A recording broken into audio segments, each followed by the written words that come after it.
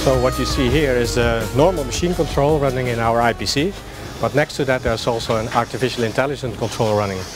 And what this artificial intelligence controller is doing, it's continuously monitoring all the patterns in your machine from the signals that are already coming out of your machine.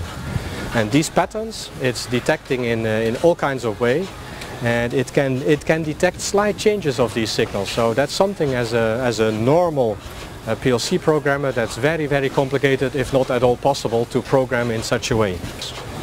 But what we want to prevent is that if something abnormal happens, that the bottling machine, so the bottling process goes wrong, and that instead of filling the liquid inside the bottle, it may touch the bottle or even spill liquid over the bottle, and then you need to stop the machine, clean it, and you lose a lot of efficiency.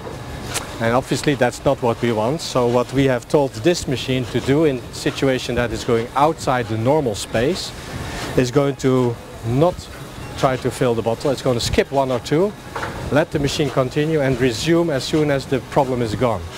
And I can introduce some problem here.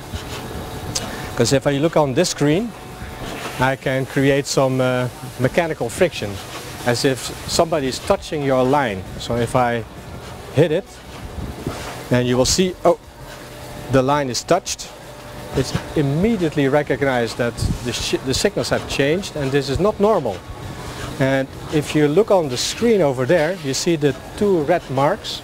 They are in the outer space, the not normal space. So the machine has recognized, hey, I've now seen patterns that are not normal, and I should ask this robot not to enter the bottles. I can create some more trouble.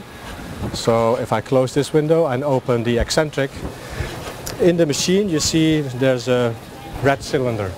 I can push this cylinder slightly to the outside of the center, and then it starts to wobble, and this wobble is also not normal, so it will immediately recognize that. So if I start it, you see the wobble, you see it's in a red situation, and it's detecting in far away space.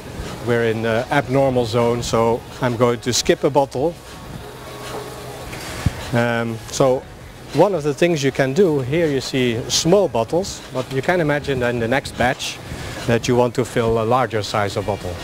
Of course the signals coming out of your machine will shift because of that.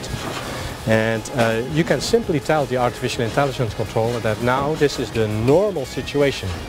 So anything that is outside this normal space is now the new abnormal, and you should react to that. And that's something that you can do in a matter of seconds. And that's something that even if you're the best PLC program in the world, you can never reprogram your machine in a few seconds just like that.